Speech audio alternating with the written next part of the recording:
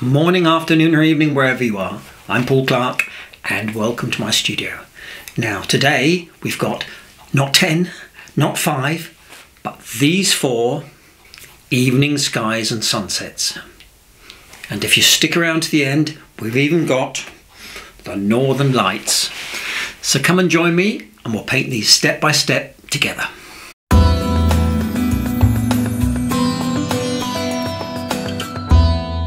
Just before we start, I'd just very quickly like to say a big thank you to everyone who's been leaving comments and asking questions. Now, I do read every single one and I try to get back to everyone, but being Mr. Slow two-finger typist, it takes me a bit of time. So, enough of that, let's get going, shall we?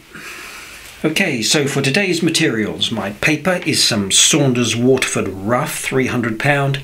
Any decent watercolour paper will do. My paints today, I'll let you know what they are as we go through the exercises. Just 3 brushes, a mop, 3/4 inch flat and a number 12 round.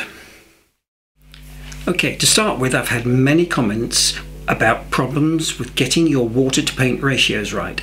And as we're going to be using lots of bright, heavy pigmented washes today, I'll just quickly run through it. So if you start with lots of water and add in just a small amount of paint, it's clear that your wash is going to look weak and pale. And sometimes that's exactly what we want. Now if you add very little water, then you'll get this very dry, flat, non-transparent wash, which is not what we want. But there's no reason why you can't get both. Lots of water and lots of pigment. And as a general rule, I like to have slightly more water than paint, and it's about a 60-40% ratio.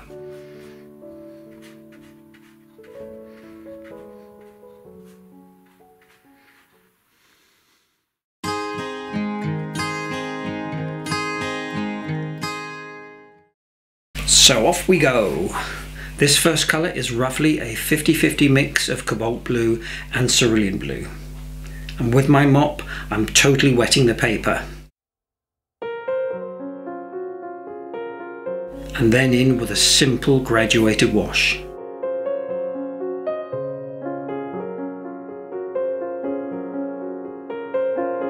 And now I'm using a 50-50 mix of cadmium yellow and cadmium orange. And painting in from the bottom, wet in wet, these bands of colour. Now don't work the brush too much, as you could be in danger of it turning into a greenish colour. While this is still wet, I'm lifting out with some tissue a few subtle wispy clouds. Now these I think are your Sirius clouds. Now I'm mixing a nice dark by adding in some Payne's Grey and a touch of burnt umber into my blue. Now make sure this is totally dry, and with a very light touch, as you don't want to pull up any of the paint, re-wet the whole sky area. And now with my flat brush, painting these long thin dark clouds. Nimbostratus. What would we do without Google?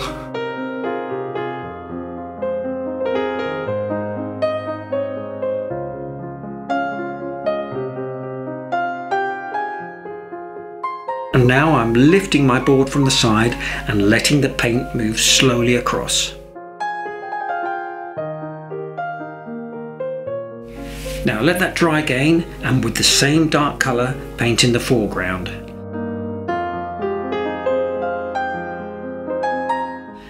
And softening the top edges with some clean water.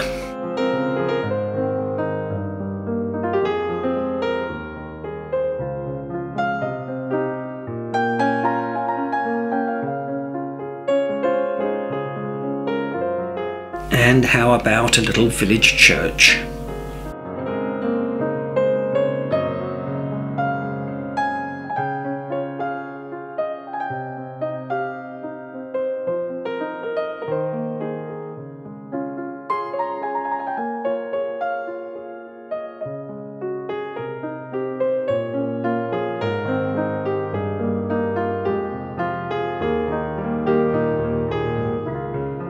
And I think we're done. Tell you what, let's put in with some orange soft pastel a lit church window. And perhaps the whole village is there for evensong.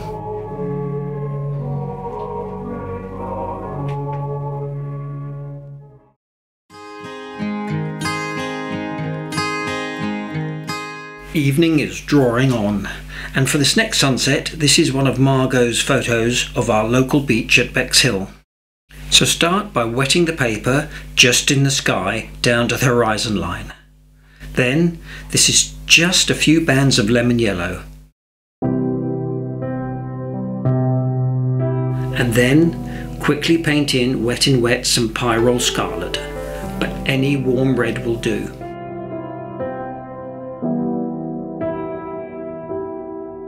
Now with some fairly light streaks of Payne's grey, and here just a little bit stronger.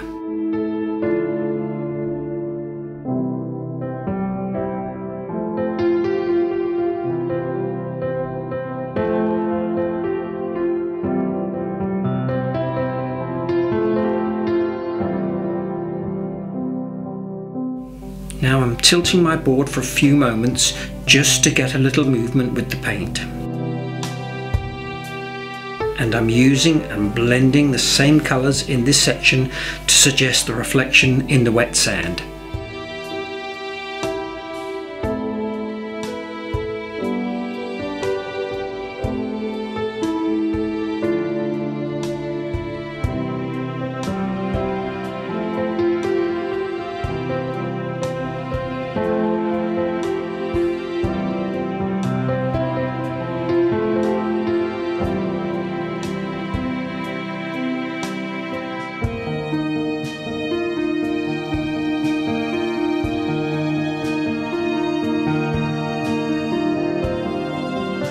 And when this is dry, with Payne's grey again, just putting in the foreground and still using my flat brush.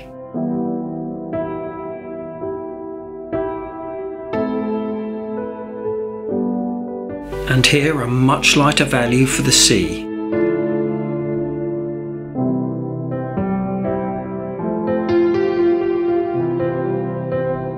And again dropping in some red to reflect from the sky.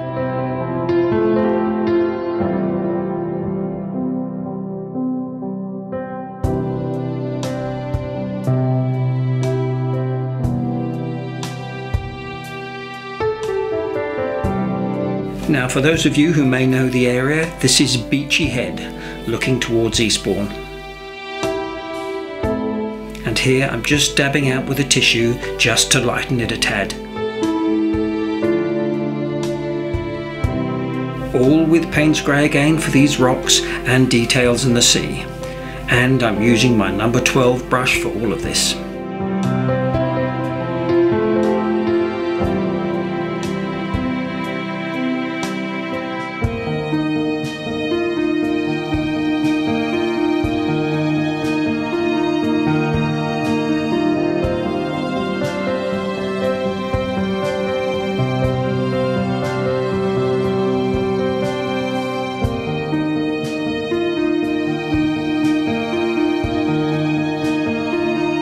Now a very strong value for the foreground, and here I'm just painting in the wooden breakwaters, something you'll see all along the coast in the UK.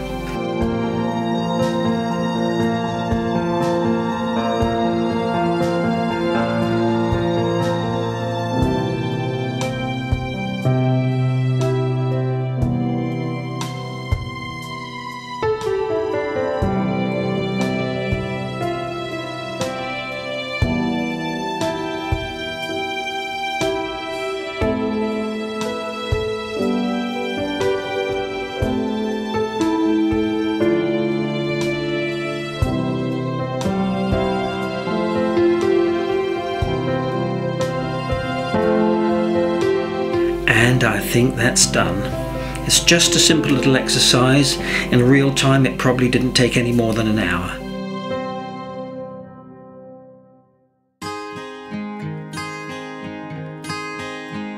Now we're going to get very dramatic, and this is just based on another of Margot's photos taken from the house looking towards the west. So very little drawing needed, but loads of bright colours. And wet the paper all over as normal. So straight in with some diagonal stripes of lemon yellow, leaving a small gap of white in the centre. Then in with some pyrrole red at the sides. Again, any warm red will do.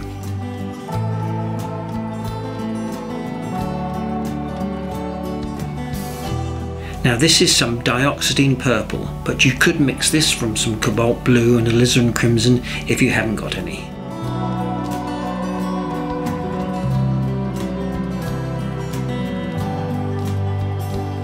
And I'm really building up the strength of the colour at the edges, and this must be done still all wet in wet.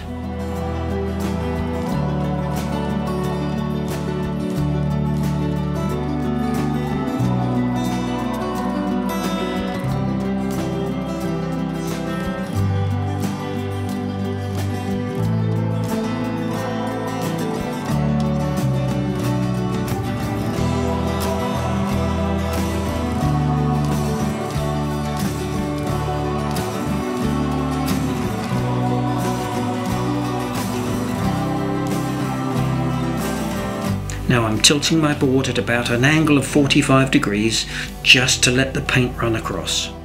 So now we need to let this totally dry, so it's a perfect time for a short break. And what else could we have but a glass of tequila sunset? Not to be confused with a tequila sunrise, which is also a drink and one of my favourite Eagles songs. And now for the foreground, and this is a mix of Payne's grey with a touch of sap green. Nice and strong and dark. And here, just a few wet in wet bands of Payne's grey.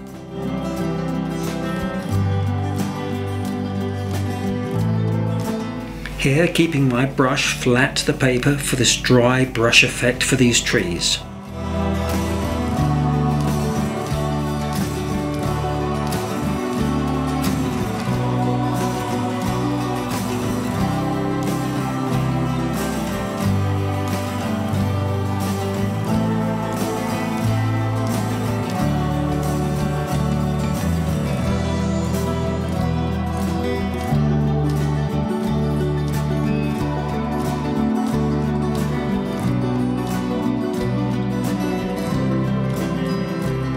Now I'm just dropping in some clean water to soften a few of the tops here of these trees.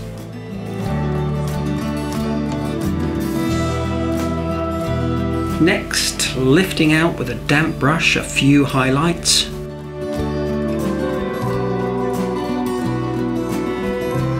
And finally some dark Payne's grey shadows coming down the slope.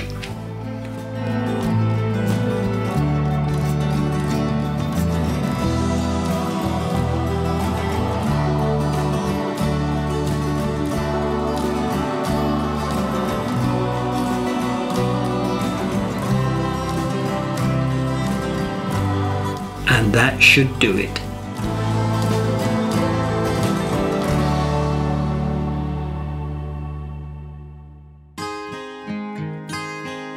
Next, I've had several requests for the Northern Lights, and I'm not going to give you the proper name as I don't think I can pronounce it. Aurora Borealis. Yeah, that'll do. The colours I'm using for this are Payne's grey, phthalo blue, phthalo green and a touch of permanent magenta. Now these two phthalo colours are super bright and would be great to get that nice glow that we need. But you could also use some Viridian green or Prussian blue if you haven't got the phthalo colours. So as usual, start by wetting the paper. Then with a flat brush, paint in some vertical stripes of phthalo green.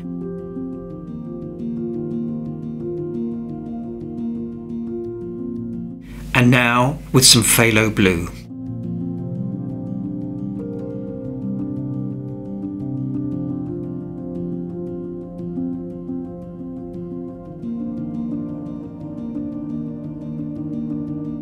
A little bit of splatting. and dropping in some fairly solid blobs of colour. And I'm tilting the board almost to a vertical angle to get the paint to streak down. And here I'm just using my spray to keep those colours moving.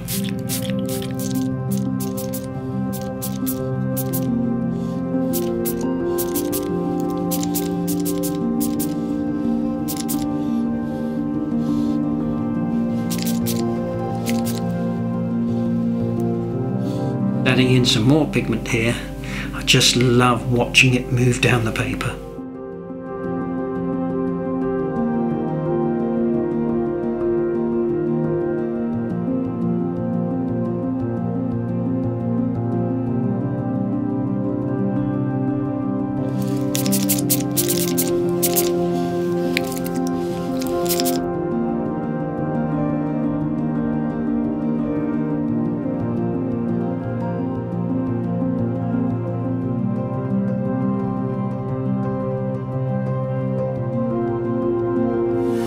Next, I'm really making sure this is totally dry before the next stage.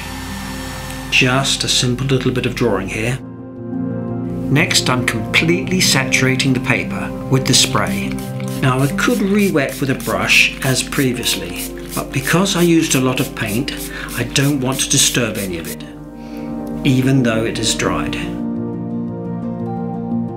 Now this is some dark Payne's grey, and I'm using my flat brush and painting in these diagonal stripes.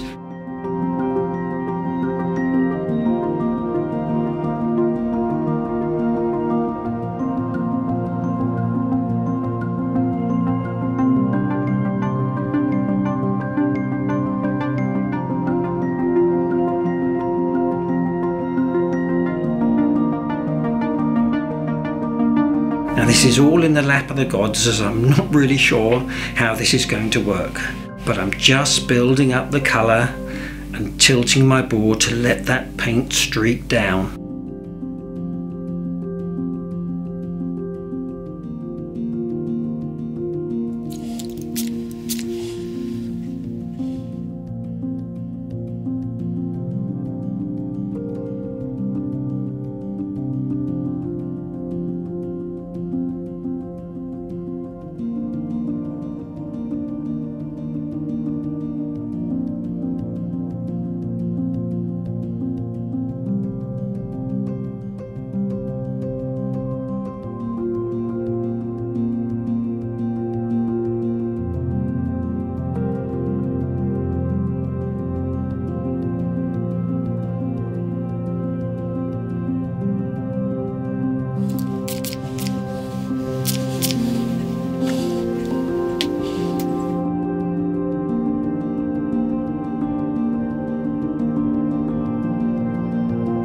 Now here I'm just adding some of the permanent magenta into the Payne's grey to get this slight pinkish colour at the bottom.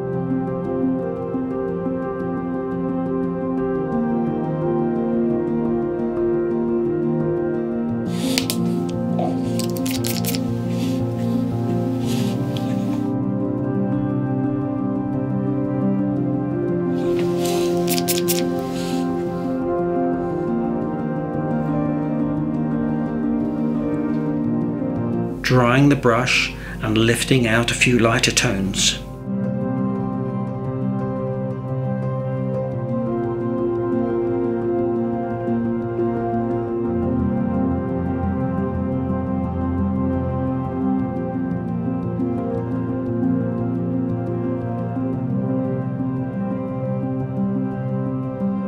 It's amazing, when this is dried you can see how much the colour has changed.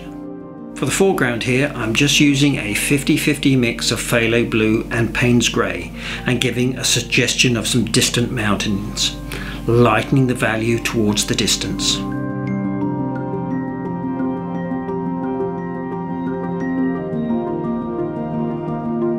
Now for this rocky edge and some pine trees, I'm using a very strong mix of Payne's grey, all done with my number 12 brush.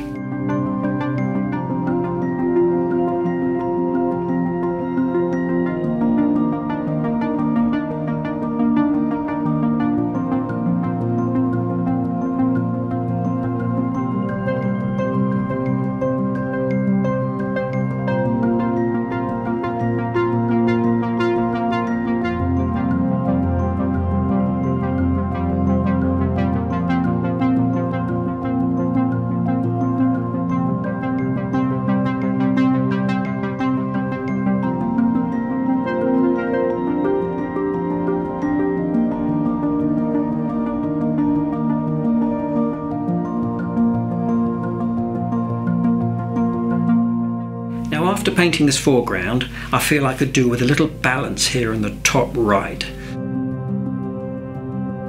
So I'm darkening this corner of the sky.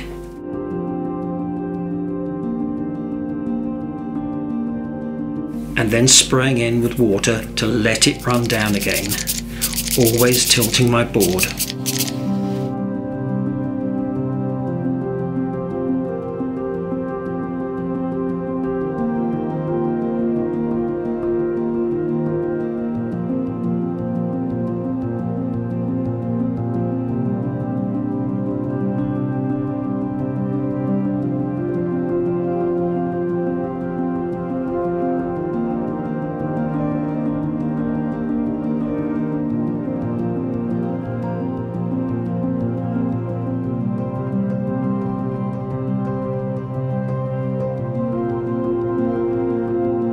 Here a few little details.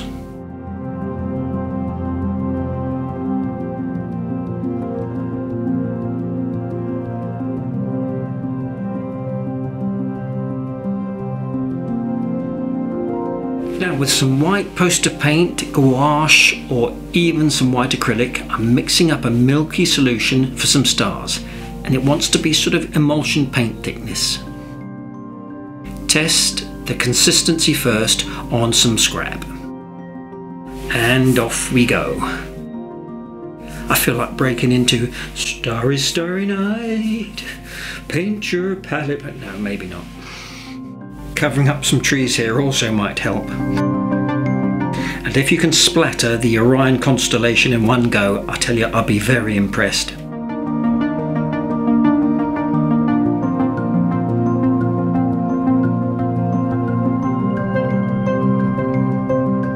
And here, a few more prominent stars painted in with the brush.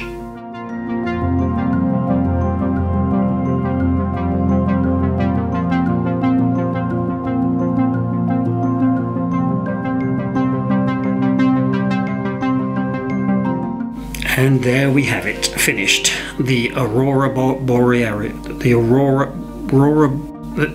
Northern Lights.